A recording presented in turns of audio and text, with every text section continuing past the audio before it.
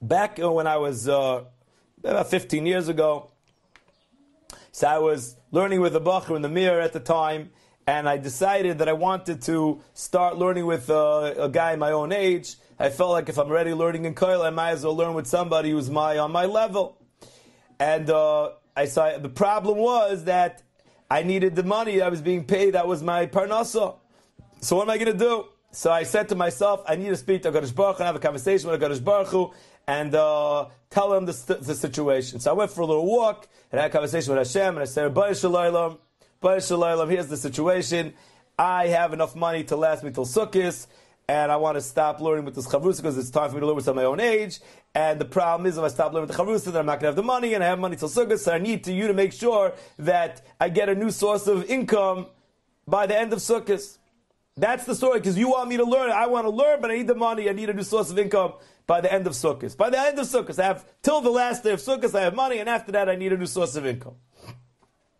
So HaKadosh Baruch Hu said, great, I like what you're saying, I'm in. I'm in, Hashem said. I said, okay, you're in, I'm in, we're both in, we have a deal. All right.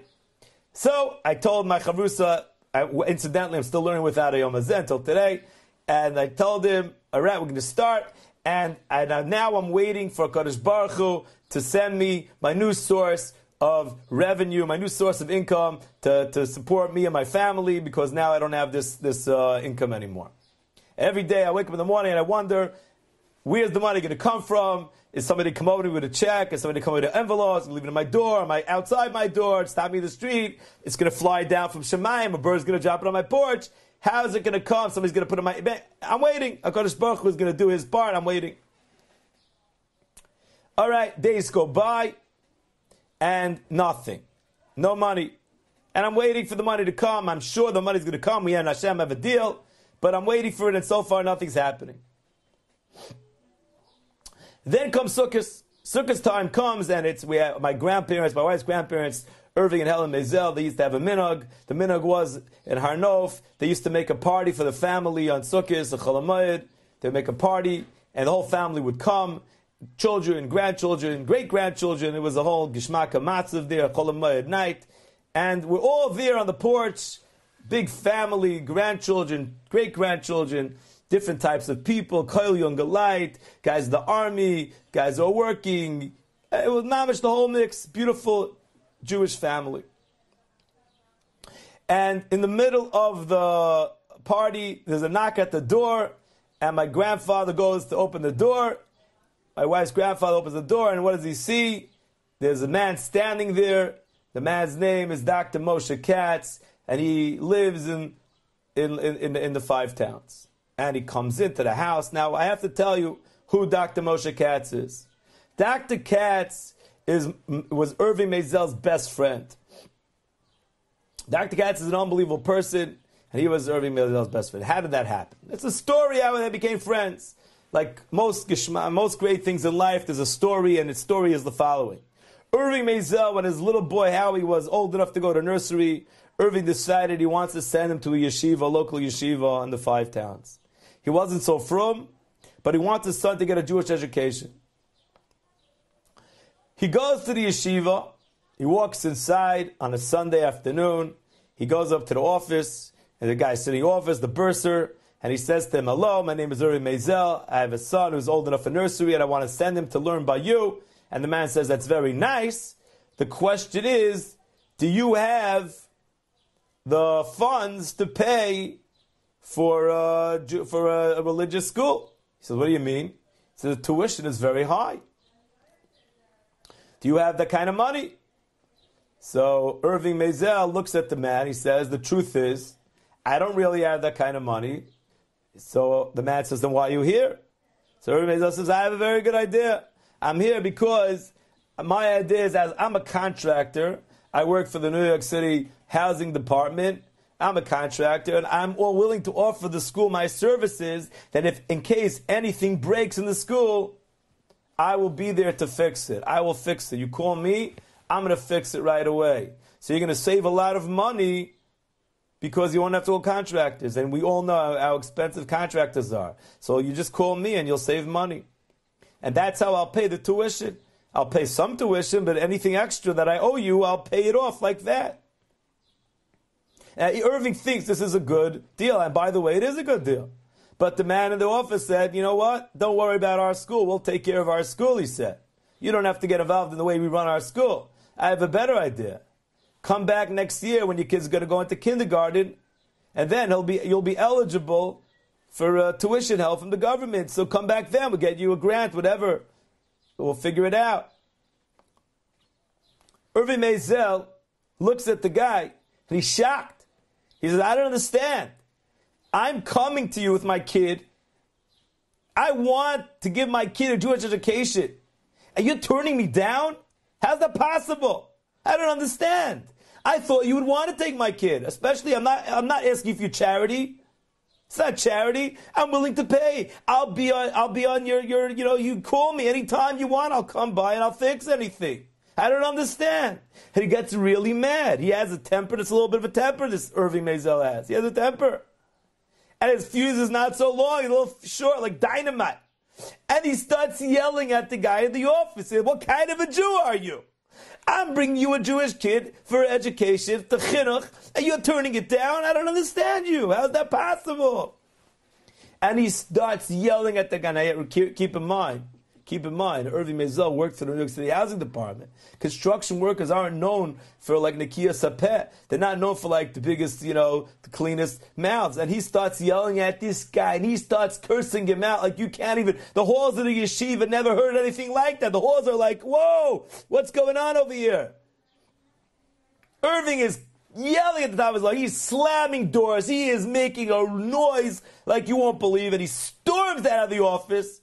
He starts walking down out of the school. He's screaming, I can't believe you, what kind of a school you go? He's over yeshiva. And he walks out of the school, is so upset. And he starts going towards his car. Now, Dr. Moshe Katz, the president of the school, sitting in his office, and he hears this guy screaming, Chai v'kayim, top of his lungs, as if the world came to an end. Who knows what's going on? And he follows, he gets out, he leaves his office, and he goes out to the parking lot, and follows the man to the car. And at the car, he stops him, he says, excuse me, sir. And Irving Maisel looks at him and says, what do you want? He says, what do I want? I need a ride to Farakaway. Are you going to Farakaway? He says, I am going to Farakaway. So Moshe Katz says goodbye to his car. It was parked right over there. And he says, I'll see you later. And he says, he gets to Irving Maisel's car, and they start leaving the school. And on the way, he says to Irving Maisel, what was that about? And Irving Maisel says, he starts telling the whole story. He's all worked up. And Moshe Katz looks at him, he says, you know what you're offering is a good deal, he says. It's a good deal. I know, I'm the one who signs the checks, and you're a contractor, and I pay you how much money I spend on contractors. It's a very good deal. I'm willing to take it.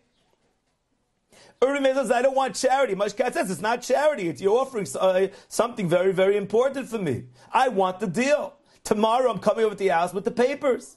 And we'll sign it, and your son's going to be accepted to the school. And that's what happened. The next day, Moshe Katz comes over to Irving Maisel's house with the papers, and he signs the papers. Mazel tov, your son's accepted. Gewaldig. And so starts a friendship that will last for 50 years. You understand this? It started because Moshe Katz didn't ignore the shouts. He got out of his office, he got out of his swivel chair, and he followed the man out to the parking lot, and he asked him what was wrong, and he followed up with the situation, and he took care of it. That's called chesed. That's called ben Amma Chaveroi. Now listen to this. They become best friends. Best friends. Yedidei nefesh. Friends from the heart.